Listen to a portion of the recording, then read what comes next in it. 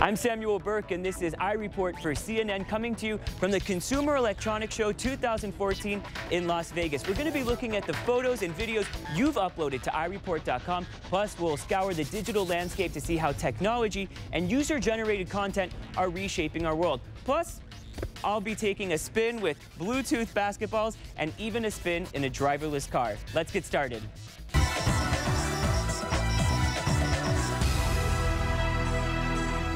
So what is the Consumer Electronics Show? CES is an annual conference, the biggest tech expo in the world. It's been happening since 1967 here in Las Vegas, and you have some of the biggest names in technology like Microsoft, Sony, and Samsung. Some of the trends that we're seeing this year have to do with televisions, curved televisions at 4K image quality, better than HD, and even bendable televisions.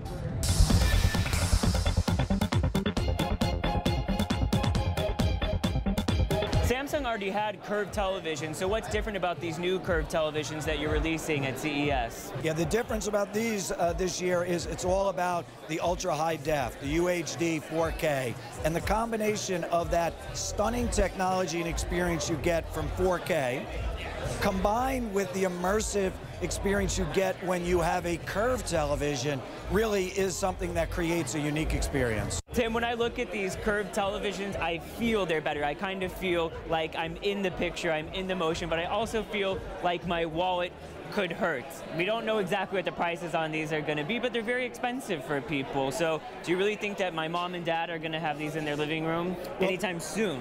We think that this is a really growing category. The UHD, or the ultra high def, which delivers 4K or 4 times the resolution.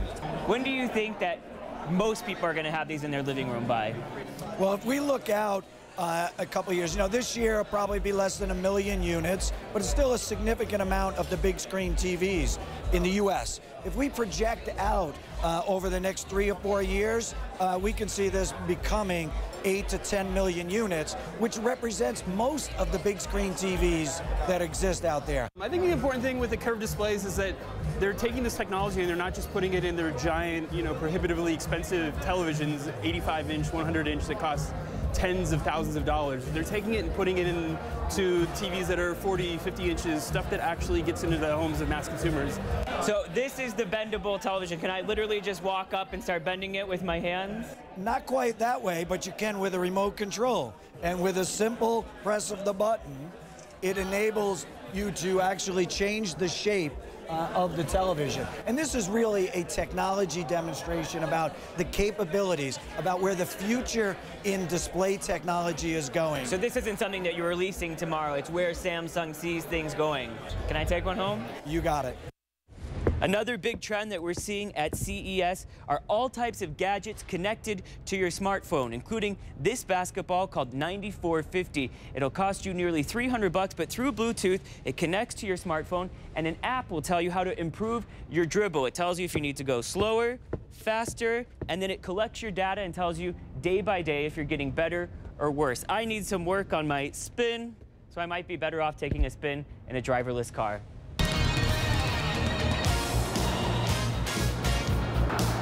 I'm being chauffeured around Las Vegas, not in the back of a limousine going down the famous strip. I'm actually in the back of a car where the man behind the wheel isn't even touching the wheel.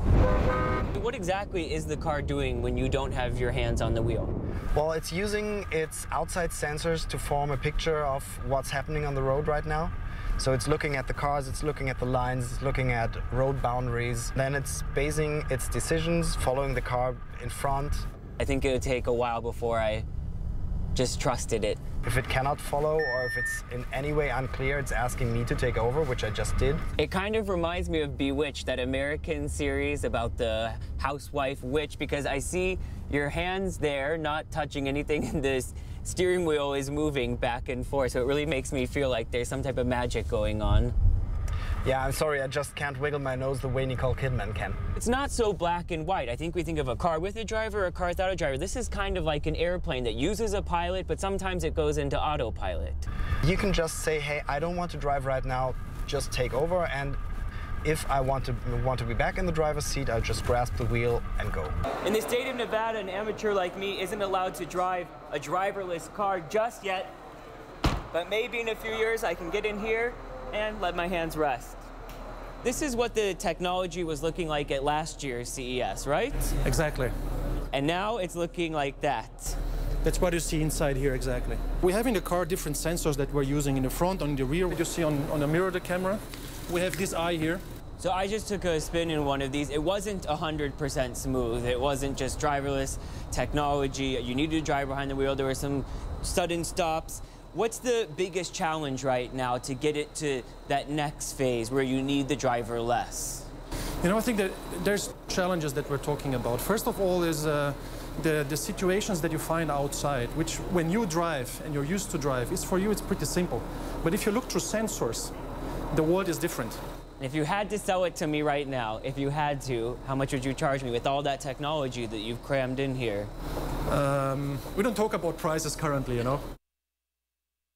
If there's one takeaway I have after being in that car, it's that we really shouldn't use the word driverless to describe those vehicles just yet. Those cars still need somebody behind the wheel, and it's only for a relatively short amount of time that you can take your hands off the steering wheel. We're about to head to a break, but when we come back, you already know that big tech companies can follow what you do online, but I'm going to show you how companies like Facebook are figuring out what you're doing offline.